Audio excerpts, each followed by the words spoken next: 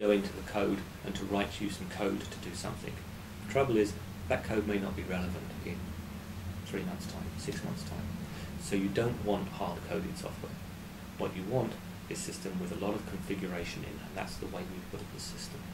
And I think that's why a lot of our customers find it very useful, particularly in the current economic, or the recent economic climate. Mergers, acquisitions, divestitures, everything's been going on. So HR are forever trying to run around to catch up. And it's all, in HR speak, it's all about, everybody's cost centre is changing. This cost centre is moving to this one. We're merging these two departments. We're getting rid of that sub-part of the organisation. That's being outsourced to somebody else. They have to keep up to date with all of this. Now, if they had to do that with hard coding in the system, as a lot of it's very difficult. And it's very expensive. We deliberately designed systems to make it as easy as possible. That answers your question about M&Es, right? Yeah, because yeah, I was just discussing with her that a company nowadays has a lot of M&As. So if you implement this system, the other company may have a different, so you have to start everything all over again. There's a lot of legacy way of doing things, and how do you actually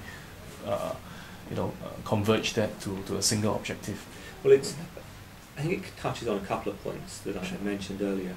I'm talking with companies now that are going through M&As and the reverse of M&As, the vestiges with different companies. And if they're using the same systems, we like it when they're using our PeopleSoft system. We have a concept called the set ID. It sounds very technical, but effectively what it allows us to do is to run individual discrete companies within the one system. And so they effectively exist in their own right. So it doesn't affect payrolls, it doesn't affect performance evaluation, it's just its own company. The whole security is locked around that. However, if I was the CEO, I would be able to look at analytics and data and reports across the entire group. Now, where we have companies that are using different systems, maybe legacy systems, maybe systems from other vendors, again, the flexibility and the adaptability of our PeopleSoft system, we have found, typically makes that system become the master, because it's easier to get data from other systems into PeopleSoft system and to manipulate it there. Because of that, I talked about, all the enhancements we've built in is to make it adaptable. I mean, a divestiture or a merger is actually the ultimate in change, right? And so if you have a system that's difficult to change versus one that's easy to change, you're going to gravitate towards the system that's easy to change to make that your system of choice. And that's what we're seeing in a number of cases that are ongoing at the moment. It also touches on what I talked about business intelligence, OBIE and OBIA, around being able to aggregate data from other data sources and then present them via dashboards to make informed decisions.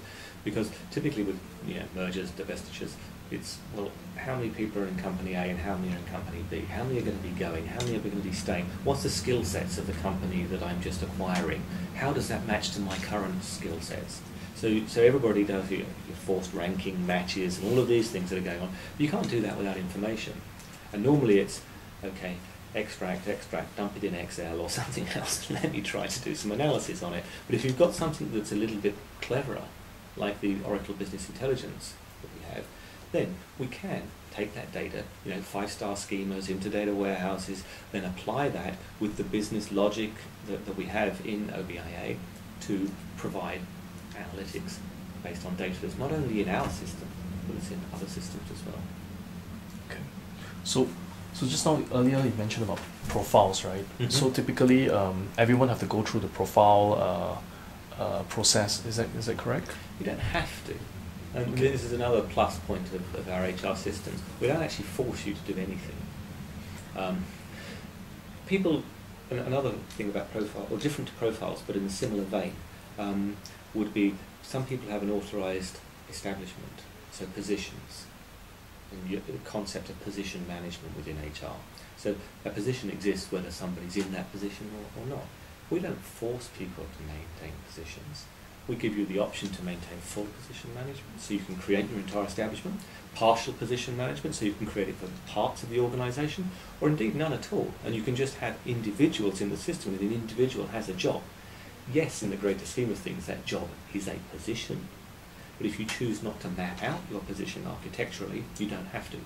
Similarly with profiles. An individual can have a set of associated competencies, skills, experiences, etc. associated with that individual. You don't have to create an entire profile. Actually, it's very simple to do because it's just an aggregation of the data you want in the first place. So, you know, we see a lot of people finding a lot of value in doing this because profiles is something we introduced in the previous release, but we've just enhanced it in the latest release. So we see a lot of people creating these profiles and they see a lot of value in it because it's something that you do naturally, and then historically you would have had to pull together through a series of separate computer-related or manual tasks, checking their competencies, checking their skills, checking their job aspirations. Now, if we've got skills, we've got competencies, we've got job aspirations, we just create, very simply, just by linking them together, a profile. So I now only have to deal with a profile, not various sets of discrete data. And I think that's a big plus for people moving forward.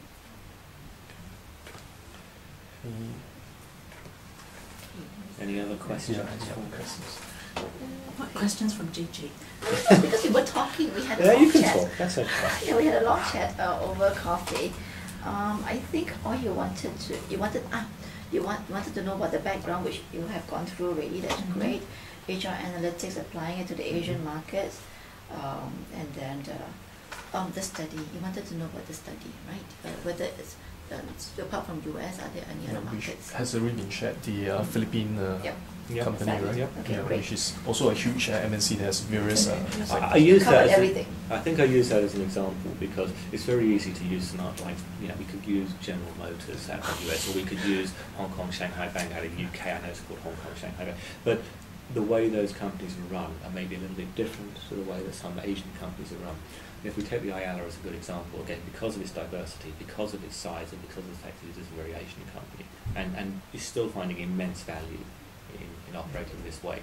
And it's a good combination because it's the technology, it's the flexibility, it's the shared services model. It actually embodies a lot of what is right in HR technology management at the moment. One other thing that you did ask, and I haven't addressed it yet, and I'll just say one thing about it, the future. Yep.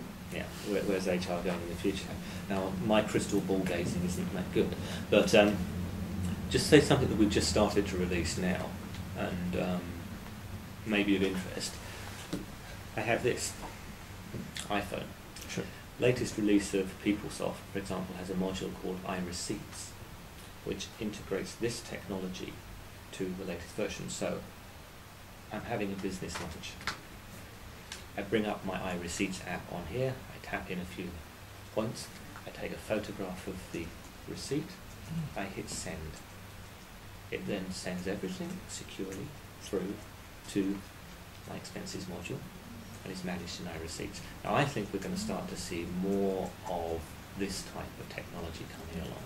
Actually, just now I wanted to ask on enterprise mobility, right? This fall under that's an example of it. I think another area that HR will start to make more use of, whatever you want to call them, RFID tags. Sure. Yeah.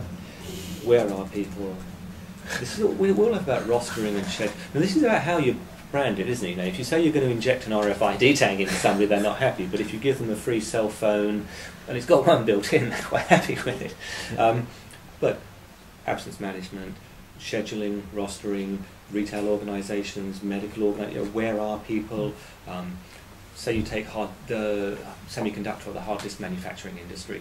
Very often they pay people, you know, when are they sitting down at a bench doing something? Yeah, and that's now done with lots of clock carding and, you know, biometric devices. If you've got an RFID tag, you know exactly where somebody is and what they're doing. You know, I may be looking 5 or 10 years out, but perhaps a better use of that in terms of HR is something that we may be seeing in the future. They're just two examples. Anything else would be, you know, just guessing. But